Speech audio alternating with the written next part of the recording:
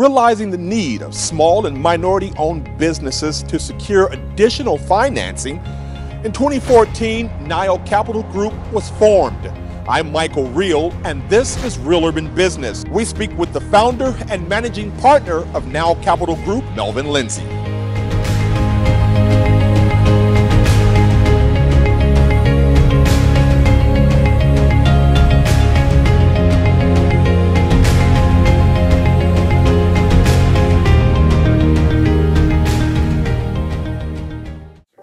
Melvin Lindsey, managing partner of Nile Capital Group. Thank you for being with Real Urban Business. When did you start this organization? First of all, thanks for having me. I appreciate what you're doing at Real Urban News and Real Business News. I think there's a need to have an authentic voice that represents our community, whether good or bad, just focusing on the things that move us forward. I don't think the mainstream media or the business outlets really give us a good voice, and so I appreciate the fact that you're doing it. I try to do the same thing within my business. Nile Capital Group is a private equity firm that provides capital and services to women and minority businesses and small businesses that may not be women and minority, to give them an opportunity to participate in this $100 trillion business of asset allocation. And we believe that if there's talent, skill, they should be given the opportunity as other mainstream firms who've had historical relationships but may not have the necessary talent, but they still get the opportunity. So we wanted to be able to have a capital source for those underserved asset allocators to be able to get that opportunity. Talk about your path, if you will, to this particular point in your professional career. Yeah, so I've had the opportunity to work for some of the top mainstream firms. I worked at Lehman Brothers prior to the demise. I worked at Wells Capital Group, which is the investment arm of Wells Fargo Bank. I worked for a Swiss company called Julius Baer. I also worked for a company based out of Cape Town, South Africa, called Investec, and they were a leading investor in emerging markets, frontier markets, and global equity markets. Typical educational background, undergrad in economics, MBA in finance, and also have what's called a Charter Financial Analyst, which is a 3-year program that is really geared towards our industry if you want to do financial analysis and money management. Which, credentials are part, but also having relationships is also a big part of sort of migrating, through this industry. We were talking off camera about relationships. How significant has your relationship track been for you and your particular point of where you are now? Yeah, that's a good question. I feel like in terms of relationships, I just got really lucky. Over the years, I have had, it feels like guardian angels kind of helping me out through my career, whether it's, saying, hey, why don't you apply for this job? We think you'd be good at this role. And for positions I wasn't seeking out myself. So people saw a little something in me that I had no idea I had, or they just gave me an opportunity. And I don't think everyone gets that opportunity. So I feel really lucky, and I felt that, over the years, it was somebody that was in a position to make a decision to hire me, to give me those opportunities. And so I wanted to do the same. I recognized that I was lucky. We don't see a lot of African Americans in the financial sector. Mm-hmm. I think recently, in the past maybe 10 years, we're starting to learn more about persons like yourself and others. Is this a field that African Americans should be looking to move into professionally? I think so. I think that's where a lot of the businesses are developed and capital is allocated. So in order to get capital, you have to have the relationships with the people who control capital. And the more of us that are in the business, the more I think we can get capital allocations. Unfortunately, for a lot of African Americans, when you're young and you're in school and you're head of the class or you're really smart, the first thing teachers or your parents tell you should be a doctor, you should be a lawyer, right? Sure. Because those are the clearest path that people can think about for smart kids. They don't think about finance or entrepreneurship or technology. I think technology is becoming more popular now, but that's not the typical path that people were given. And because of that, people haven't gone down the road of getting into finance. And unfortunately, since I got into business, and I think Maxine Waters did a very good job of sort of trying to democratize the financial service business where all people can get a chance. And she was on Capitol Hill pounding the table. Public funds are investing in on behalf of pension funds, which represent everyone who's working in that particular state or sector. The people who are managing money should be of color to represent the same constituents that are the beneficiaries. And because of that, she did a lot of work in trying to help African Americans who have made it in finance get those allocations. My colleague Sorrell, she's been working on some special projects for us, done a great job just learning the industry, but doing an excellent job at it, and helped us design a lot of our material, doing some analysis on the industry and understanding where the money is going, the money flow from one sector to the next. And now we got her working on another project of looking at one of the companies that we bought and how we help them grow and build and take their company to the next level. Talk about, if you will, briefly the importance of teamwork. Well, it's everything. I mean, for someone who ever says I did it all on my own is lying, right? So if you build a great team and you provide transparency and for them to provide, feedback and give them a voice, they make you better.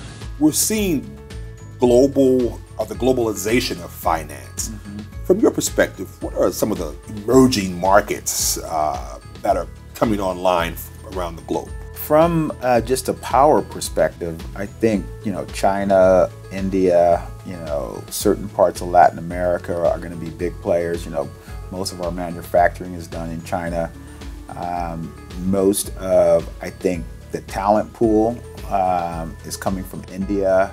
They have always had a big emphasis on STEM, and because of that, India almost becomes the outsource or back office for a lot of technology companies, as China was for manufacturing companies. So from an emerging market, I think those two areas are going to be big players. But from an emerging sort of underserved or asset class that I think people should think about is big data. There's a lot of companies like Facebook, even Apple, Netflix, where they have information about people's likes and dislikes before the analysts on Wall Street have it, and they can predict consumer behavior faster than anybody. Wow. Okay. I don't know how often you're looking at your iPhone or your computer and an ad pops up of something you're interested in. Sure. That's by design. Right. Right. And I think that opens up a huge opportunity for I think African Americans, for people of color, because again, it's all about science. Okay. And I think when the race is about, race meaning like running a race, sure, is about, you start from the same point and you finish at the same, we do really well. When there's discretion, we don't do really well. And I think, science, math, technology, given that it's about numbers, there's an absolute answer. I think we can do really well. So if we can understand big data and anticipating, the emerging themes, and, people of color have no problem adding sort of to this economy. Sure. If you think about culture and all the things that we bring, but how do you monetize all that? Right. And I think others have monetized it better than we have. Brandon, prior to sitting down with Mel, you and I were talking about the importance of what you all do. From your perspective, this is a global economy. You all have imprint all over the world. Tell us about it. With the investments we make, we're helping these smaller companies build their businesses. They're very good investors, but we're really good at sales, marketing, strategy, and infrastructure, and building great companies. So our goal is to get great investors and help them build great companies. Sounds like a winning formula. Yeah, and Henry does a great job. Henry has experience on structuring deals, and the rest of our team really focused on, the sales, marketing, the back office, risk management, and portfolio management. But the one key element that we were missing is when we find a company that we want to help, how do we structure a win-win deal? And Henry has that experience, and he's guided us through making sure we leave enough on the table for the team that we're acquiring. There's enough incentive for us, and so all the stakeholders, the employees, the business managers, our shareholders, all are aligned. One thing that I find fascinating about you, and I know that you're passionate about, is giving back to underserved communities and communities of color. How important is that to you? It goes back to my dad, who unfortunately didn't graduate from college. He was born and raised in the Mississippi, segregated South. He tried to enroll. They wouldn't let him enroll. When I say they wouldn't let him, like, he couldn't enroll. So he couldn't get a job and couldn't enroll in college. So what were his options, right? His options were either do something illegal or move. So he moved to the West Coast, and his whole thought for us was that your life should be about three things: learning, earning, and returning. And he said, in the early days of your life, you should learn as much as you can. And if you do that, I'm confident that you'll earn a premium over your peers. And you should not spend all the money you make. And you should not hoard all the resources that you have. You should give back. And if you do that, it's like that universal recycle sign. Sure. Stuff goes in, stuff goes out. You're basically recycling your learning and your earning by returning.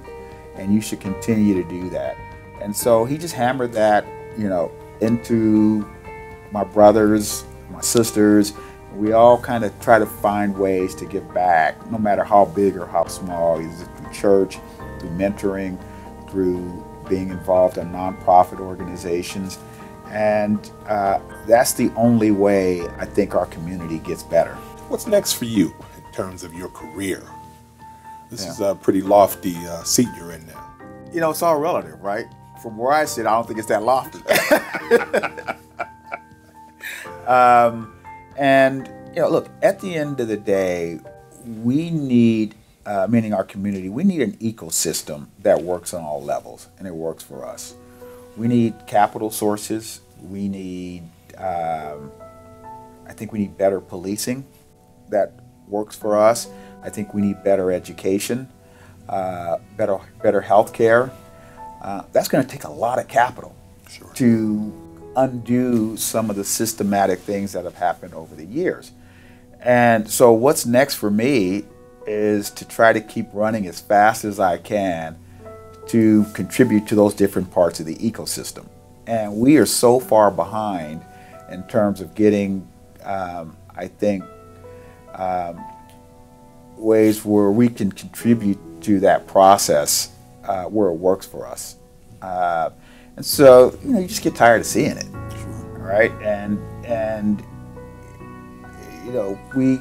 we've had our ancestors do certain things and make certain sacrifices, and we don't want 3 generations looking back now where we're at this critical inflection point and saying, what happened on your watch? Sure. Right? So we got a long way to go, and I think while I'm still breathing and working hard and doing whatever I can, is try to get the feedback from what our community tells us they need, and also give some tough medicine on the sacrifices we need to make. And that's one of the big reasons why I named my company Nile Capital Group, because when you go all through Europe, you see these monuments of of great conquerors, great buildings, great cathedrals, great churches and businesses, and then there's just very few places in Africa where you see that, right? For whatever reason, but the pyramids were some of the most innovative things that happened in ancient times. And how did they get there? And people forget that Egypt's in Africa. They call it the Middle East, right? Sure, right. And of course, there's been, changes of regimes there. But to me, that was the source of a lot of math, technology, innovation. And I just wanted to remind myself and my team on a daily basis that we have to be somewhat contrarian. The Nile River runs north, sure, versus most rivers who run south. And, given that, there was a lot of innovation, there was some contrarian thinking.